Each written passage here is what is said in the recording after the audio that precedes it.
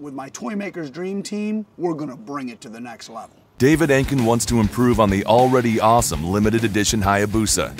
To pull this off, he'll need help from some of the motorcycle world's leading toy makers. Robert Fisher's an incredible engineer. He owns Roaring Toys, the premier swing arm builder in the industry.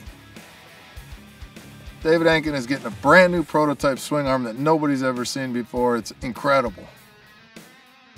Brock Davidson, truly the exhaust master. He's been developing a new 4-into-1 system. I gotta have it. David asked for a race exhaust. What I brought him was our tie winder. It's the only one in the world, full titanium sidewinder. This thing is the baddest of the bad. David's got a way to bring together the best talent to create the best stuff, and that's what ToyMakerz is about. You gotta go big or you gotta go home.